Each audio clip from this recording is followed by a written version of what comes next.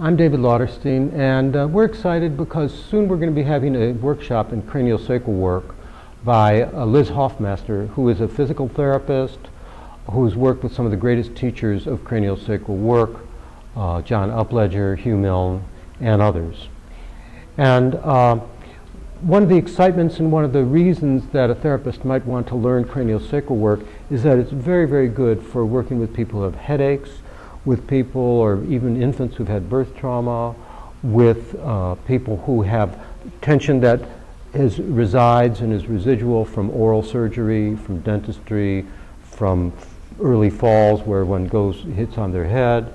And so cranial work to me is one of the tools that should be in every therapist's tool bag and something that can really help you help people.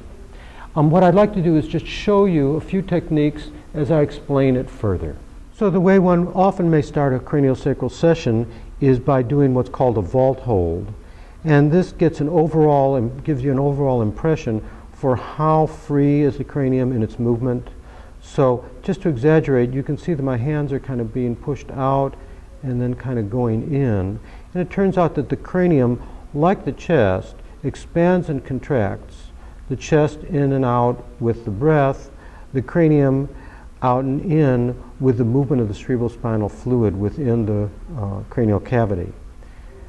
And so I'm looking for symmetry, I'm looking for amplitude of movement, I'm looking for ease, and even as I feel this, I can feel the person just feeling more relaxed as they feel their head gently cushioned by my hands.